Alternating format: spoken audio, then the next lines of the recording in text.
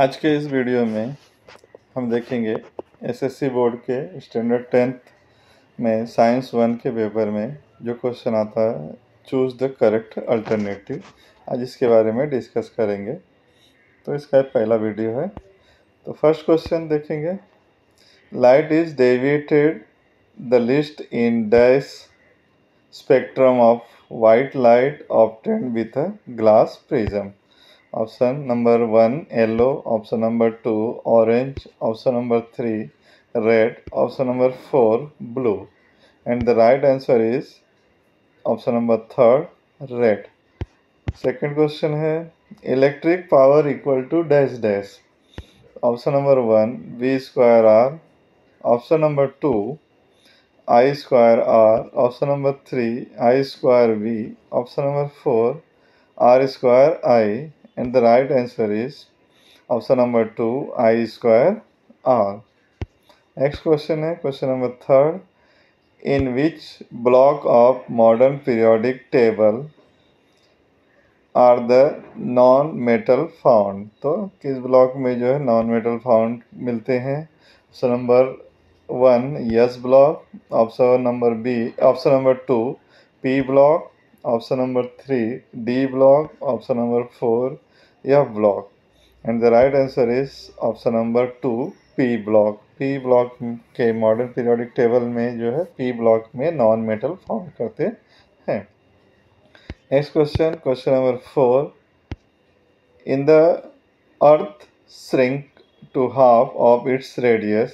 If the Earth shrink to half of its radius, its mass remain the same.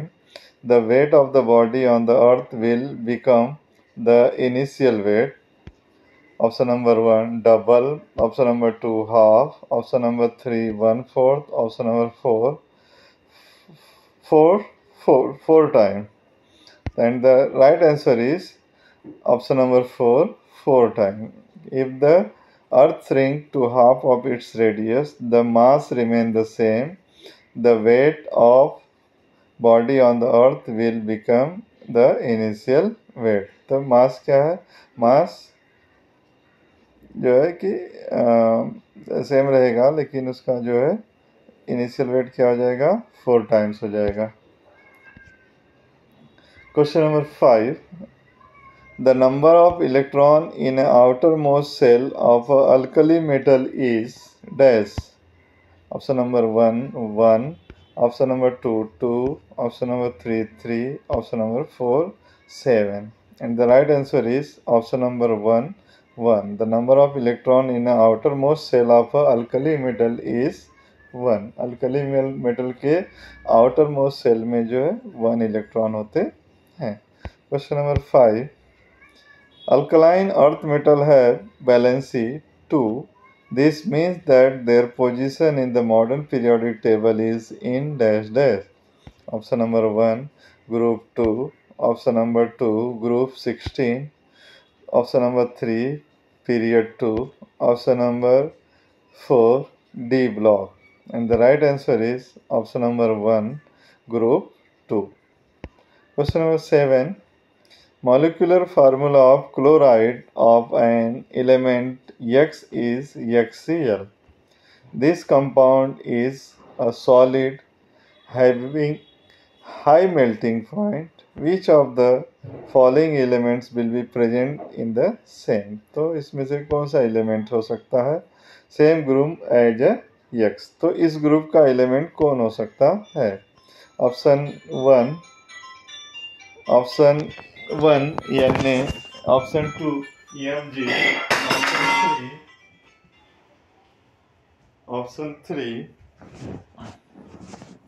Al, option number 4 Si, and the right answer is option number 1 Na. तो इस group में जो है option number 1 आएगा Na sodium. Next question, according to the Mendeleev's periodic law, property of elements are periodic function of their dash dash. First option is atomic number, second is densities, option number 3 atomic mass, option number 4 is boiling point. The right answer is option number 3, atomic masses. According to Mendeleev's periodic के अनुसार जो है property of elements जो होते हैं वो periodic function के function of their atomic masses होते हैं. Question number 9. Which of the following traits does not follow डोबेराइनर्स law of trade? इनमें से जो डोबेराइनर के ट्रेड को फ्राइड को फॉलो नहीं करते हैं. Option number 1 lithium, sodium, potassium. Option number 2 CaSr, Ba. Option number 3 BMg, Ca. Option number 4 CuAgAu. And the right answer is CuAgAu.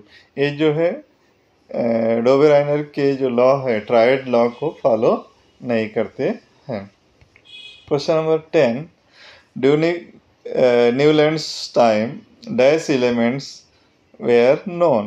Newlands के टाइम पे कितने एलिमेंट्स ज्ञात थे?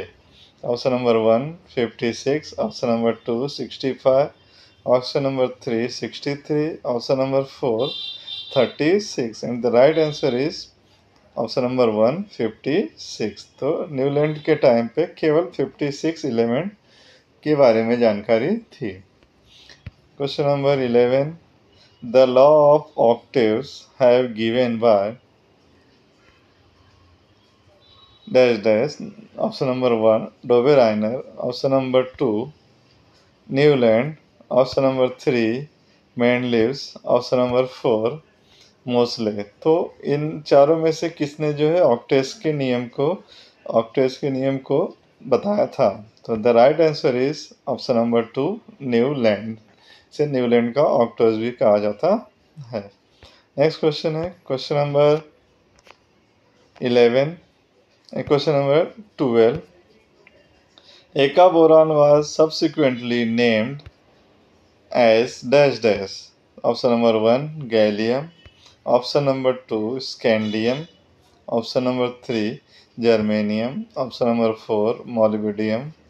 तो इसका राइट आंसर होगा कि एका boron was subsequently named as, उसको क्या कहा जाता है? तो उसे जो है ऑप्शन नंबर 2 स्कैंडियम कहा जाता है. Question number 13. Halogen belong to dash group in the modern periodic table. Modern periodic table में हैलोजन कौन से ग्रुप में पाया जाता है? And the right option is 1 23, 2 15, 3 16, 4 17. And the right answer is option number 4 17. तो हैलोजन जो है ये 17 ग्रुप में पाया जाता है. Next question number 14. Noble gases belong to dash group in the modern periodic table. Modern periodic table में noble gas कौन से ग्रुप में पाया जाता है? And the right option is 1 15, option 2 16, option 3 17, option 4 18. And the right answer is option number 4 18. तो noble gas जो है ग्रुप नंबर 18 में पाया जाता है. Question number 15. The halogen which is liquid at room temperature is. Room temperature पे कौन सा हैलोजन जो है लिक्विड फॉर्म में पाया जाता है? Option number 1 fluorine, option number 2 bromine, option number 3 एस्टीन, option number 4 iodine. And the right answer is option number 2 bromine. Bromine जो है ब्रोमीन एक ऐसा हैलोजन है कि जो रूम टेम्परेचर पे जो है लिक्विड फॉर्म में पाया जाता है. Question number 16. The reaction of iron nail with copper sulphate solution is dash reaction. तो नेल आयरन जो होता है, आयरन का कॉपर के साथ रिएक्शन होता है, इस रिएक्शन को कौन सा रिएक्शन कहते हैं? Option number 1 double displacement, option number 2 combination, option number 3 displacement, option number 4 decomposition. The right answer is option number 3 displacement. तो आयरन और कॉपर सल्फेट के रिएक्शन जो होता है वो डबल डिस्प्लेसमेंट रिएक्शन कहलाता है. Question number 17. The device use for measuring a current is called, current को मेजर करने वाली डिवाइस को क्या कहते हैं?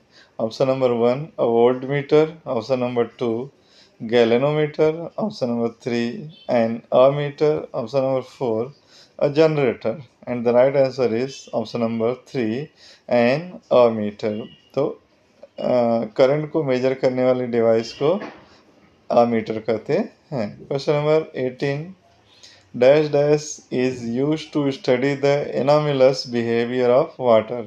वाटर के anomalous behavior को मेजर करने के लिए किसका यूज किया जाता है? तो पहला है option 1 calorimeter, option 2 joule operators, option number 3 hopes operators, option number 4 thermos flask, and the right answer is option number 3 hopes operators. Hope operator का यूज करके जो है वाटर के एनॉमलस बिहेवियर को स्टडी किया जाता है। Question number 19 when water boil and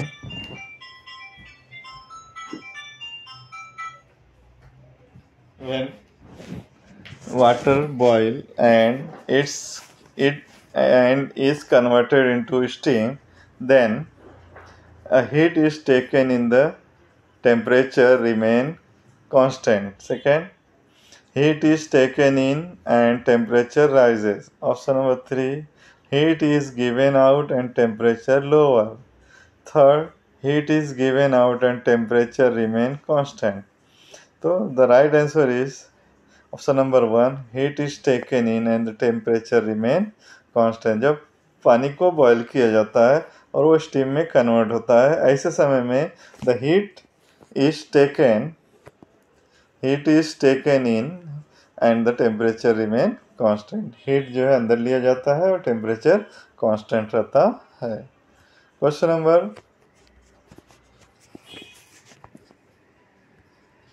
20 when steam condenses to form water,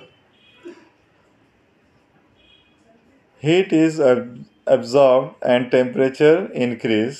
Second, heat is absorbed and temperature remain the same. Heat is given out and the temperature decreases. Heat is given out and the temperature remain the same. And the right answer is heat is given out and temperature remain the same. जब steam को condense किया जाता है water में तो ऐसे समय में heat is given out, heat बाहर आता है और द टेम्परेचर सेम रहता है। Question number 21 the specific latent heat of vaporisation of water is dash.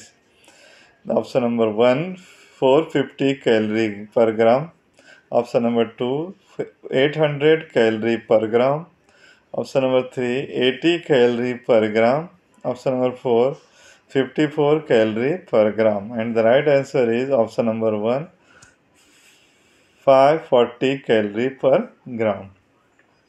Next question the specific latent heat of a fusion of ice is dash, and the option is 1 540 calorie per gram, option number 2 80 calorie per gram, option number 3 800 calorie per gram, option number 4 calorie per gram, and the right answer is 80 calorie per gram.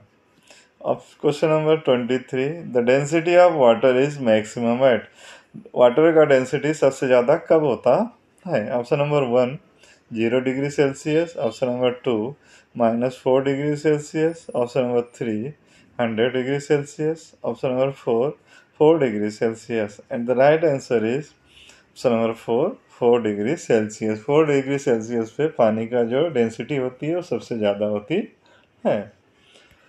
Question number 24 dash heat is needed to raise the temperature of 1 kg of water from 14.5 degree Celsius to 15.5 degree Celsius। तो temperature को, पानी के temperature को, 1 kilogram पानी के temperature को 14.5 degree से 15.5 degree तक रेस करने के लिए डैश हीट की ज़रूरत लगती है, and the option is 4180 joule, option 2 10 joule, option 3 1 calorie, option 4 4180 calorie. And the right answer is option number 1, 4180 joule heat की जरूरत लगती है. Next question. Water expand on reducing its temperature below dash degree Celsius. तो water कब expand होता है? जब उसका टेम्परेचर कम किया जाता है. तो ऐसे समय में किस डिग्री टेम्परेचर पे जो वाटर एक्सपांड होता है? Option 1 0 degree Celsius, option 2 4 degree Celsius, option 3 8 degree Celsius, option 4 12 degree Celsius. And the right answer is option number 2 4 degree Celsius से जो है पानी एक्सपांड होना शुरू करता है. Question number 26. The vapour content in air is measured using a physical quantity called. तो option number 1 absolute humidity, option number 2 relative humidity, option number 3 due point, option number 4 humidity. And the right answer is option number 1 absolute humidity. तो जो air में जो vapour होता है उसको major करने के लिए जो फिजिकल क्वांटिटी यूज़ की जाती है उसको बोलते हैं absolute humidity. Question number 27. The change in the condition of propagation of light when it passes obliquely from one transparent medium to another transparent medium is called. Option number 1 dispersion, option number 2 scattering, option number 3 refraction, option number 4 reflection. तो इसका right answer है option number 3 refraction. Question number 28. Out of the following, dash has the highest absolute refractive index? Option number 1 fused quartz, option number 2 diamond, option number 3 crown glass, option number 4 ruby. And the right answer is diamond. तो diamond का जो absolute refractive index जो सबसे ज़्यादा होता है. Question number 29. We can see the sun even when it is a little below the horizon because of. जब सन जो है होराइजन से थोड़ा सा नीचे होता तो ऐसे समय में जो है हमें सन क्यों दिखाई देता है? And the option is 1 reflection of light, option 2 refraction of light, option number 3 absorption of light, option number 4 dispersion of light. And the right answer is option number 2 refraction of light. Question number 30. The image formed by a concave lens is always. concave lens से जो image बनता है वो हमेशा क्या होता है? And the right answer option is option number 1 is virtual and erect, option number 2 real and erect, option number 3 virtual and inverted, option number 4 real and inverted. And the right answer is virtual and erect. The image formed by the concave lens is always virtual and erect.